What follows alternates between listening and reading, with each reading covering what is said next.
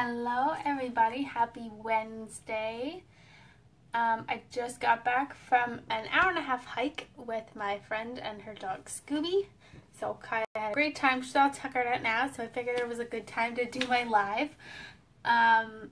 April is it is Heartworm Awareness Month, but I did that video last week. It is Lyme Disease Prevention for Dogs Month. So, although it can affect cats less frequently, the holiday on the page that I look at says specifically for dogs. So I'm just going to talk a little bit about what Lyme disease is, how it works, what the symptoms are, that kind of thing. So you can be aware, because actually with all the weather fluctuating, ticks can come out whenever the temperature is over 4 degrees. So they do come out quite a bit, and I have felt more bugs when I go out for walks now, so it is a good time to learn about all these. So they are carried by ticks, as I sort of got to. You'll notice them when your pet itches, and they're usually small brown, red, or black specks. Sometimes they move, and once they suck your pet's blood, because they are blood suckers, they get bigger. And at some point they will fall off unless you pull them out, and they'll start wriggling around. And this happened to Kaya last fall, I think, and it was just gross. But we had her checked out and she doesn't have anything, so that's really great. But when they suck your pet's blood, or your dog's blood in this case, they actually transmit these diseases through sucking the blood.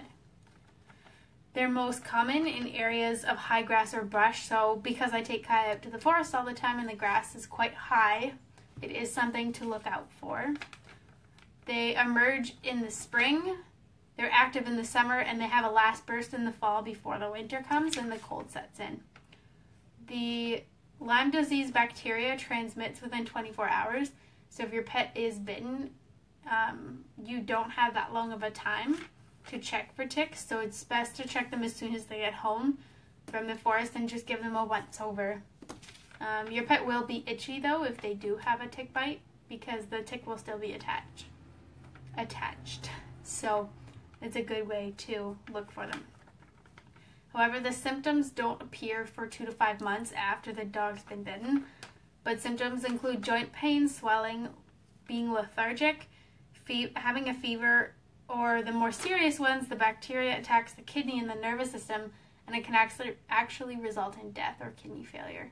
So it's a good thing to check your dog every day, even if they've just been outside, or if your backyard has wild grass or trees, or we have a big hedge on one side, so it's always good to check for that. There are natural flea and tick options, and I have an article which I will post below here that has, I forget how many, I think it's 1 or 2, not as many as the heartworm natural alternatives. But if you are looking for one, if you are looking for a natural flea and tick prevention, look for ones that have no synthetic chemicals, and there's no harmful effects if the pet licks it, because a lot of times they will lick the skin after you put something on, so you want to make sure that it's not toxic for them. You want to make sure that all the ingredients that are going into what it is are natural. So if you can't pronounce any of the ingredients, or if you look up the chemicals and find out they're actually quite dangerous, I wouldn't use that one. And if you have to get a prescribed flea and tick, then it's probably more chemical filled than non-prescription based ones. But you want to make sure it's one you can use daily if necessary.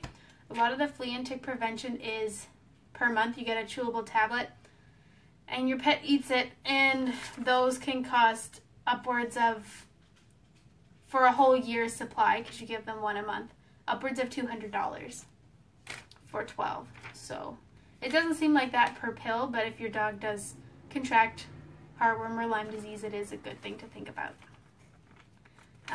Another thing is that, another criteria when you're looking at flea and tick is that it has a pleasant odor, because certain odors will attract pests. So if you pick one that is pleasant to you but actually repels pests, I know lemon is usually a good one. Eucalyptus is a really good one as well. and you want to make sure that it doesn't stain the fur. So if you put it on your pet and then it rolls on the carpet or its bed, you want to make sure that it doesn't stain. So that's another really important thing to look out for Lyme disease. But that is all I have to say for now. Again, the Canadian Pet Expo is this weekend.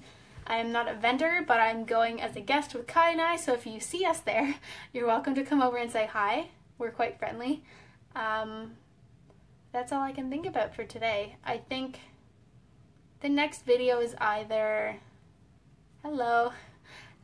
this weekend or next week, but I'm back on every week, so you're not going to miss me.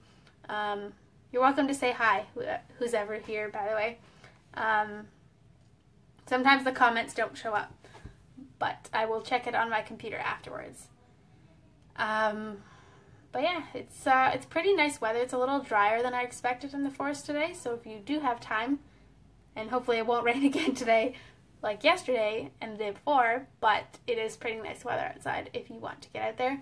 I have to go bake some desserts for Easter now and do some work on getting my YouTube channel going. But I will see you for the next pet holiday.